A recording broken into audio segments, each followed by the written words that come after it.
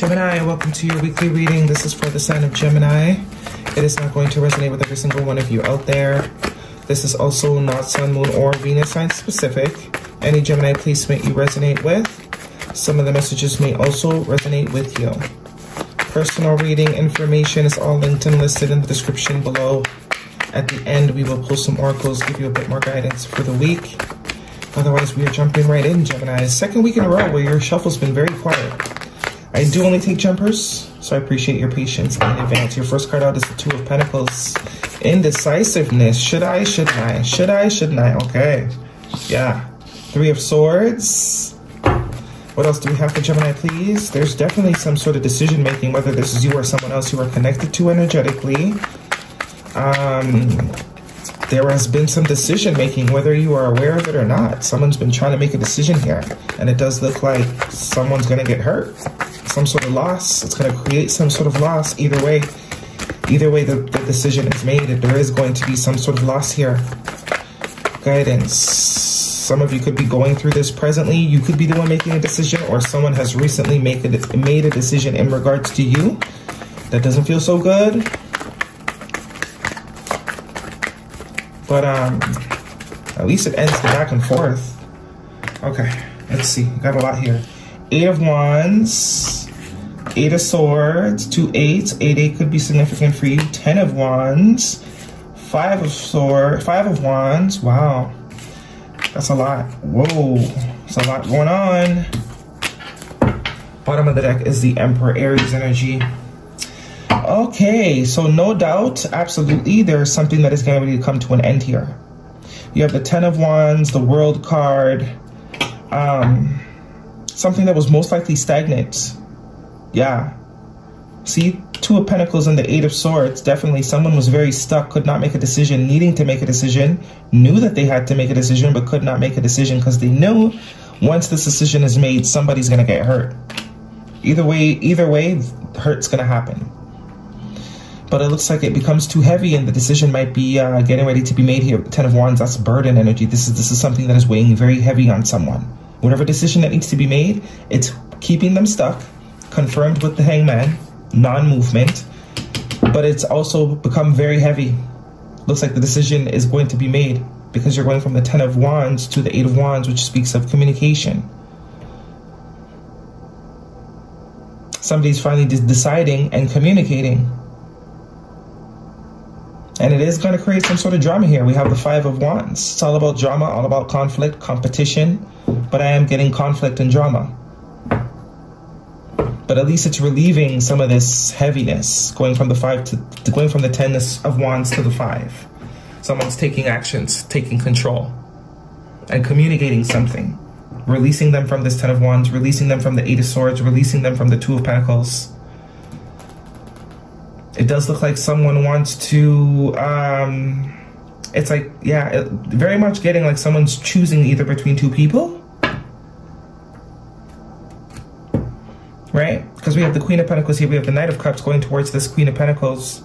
I don't know if this Queen of Pentacles is the one that's in this Nine of Swords energy. Has been stressed. Because this is all about stress. The Nine of Swords. Very much stressed. Not knowing what's going on. But it looks like someone is communicating that they finally left something behind. So someone could be going back to their baby mama. Someone could be going back to their wife. Someone could be choosing between 2 people and committing to one. Because the Queen of Pentacles is usually committed. Usually the mother or spouse. But definitely choosing to leave something behind here with the World card and the 10 of Wands. It looks like this person didn't want to leave this behind because you can tell by the body language. She's looking back, but her body's moving forward. Also fixed energy. Leo, Taurus, Aquarius, and Scorpio could be important to you. But this stagnancy needs to be released, or whatever information or whatever idea was needed to make a decision looks like someone has got the clarity that they need in order to make some sort of decision. A lot going on here.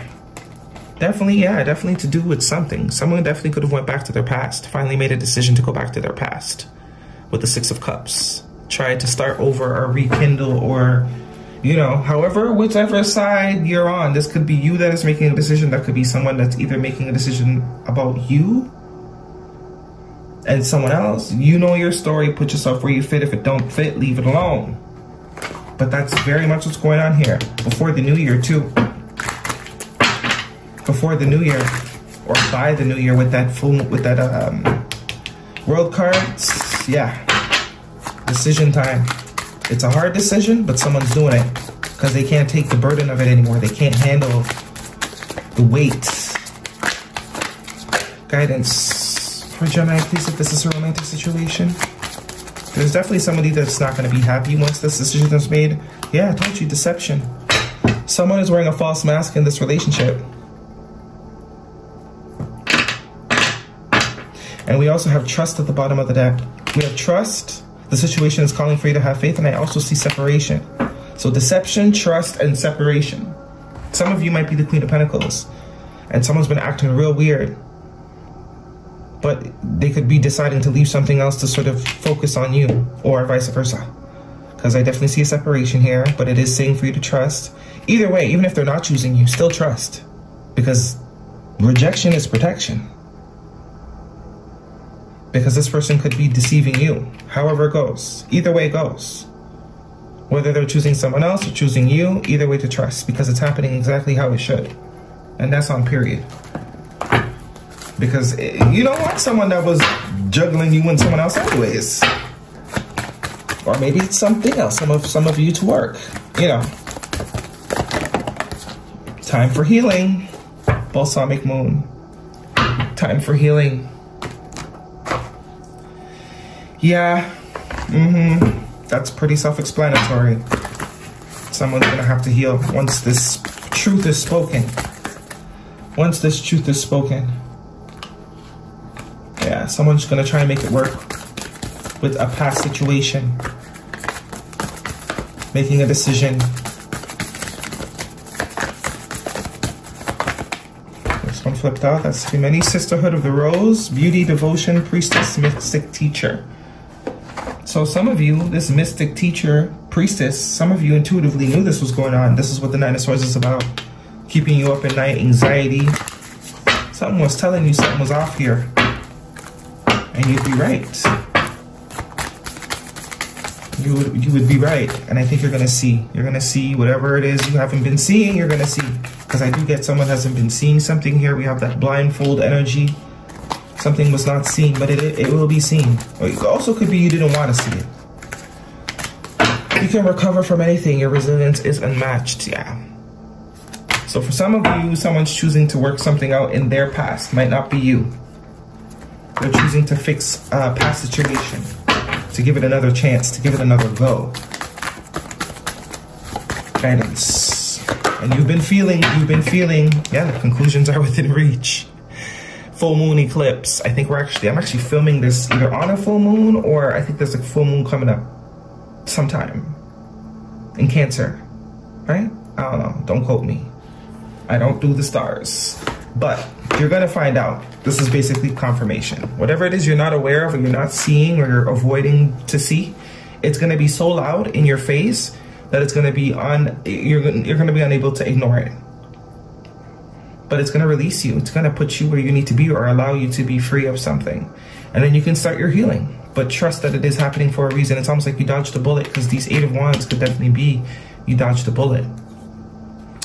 Okay, what else are we missing? Do we have an animal oracle? Nope. Guidance for Gemini, please.